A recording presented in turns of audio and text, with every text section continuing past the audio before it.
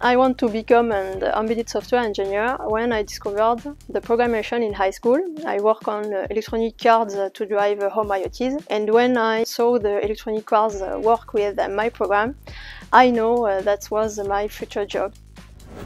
Our embedded software engineer developed the program for electronic equipment according to the client's requirements and interact with hardware teams. And our embedded software engineer developed the whole development cycle from specification to test, and always have next to them the electronic cards to test, integrate and validate the software.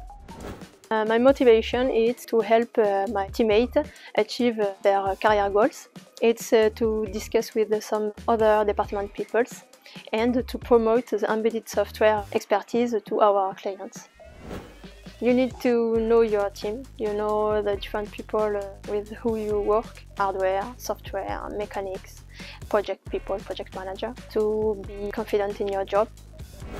You can have a lot of opportunities in career. First one is a technical leader, so you lead 2 or 3 embedded software engineers. Second one is a specific expert on technology like Linux, Yocto or STM32. Or you can be a project manager or commercial.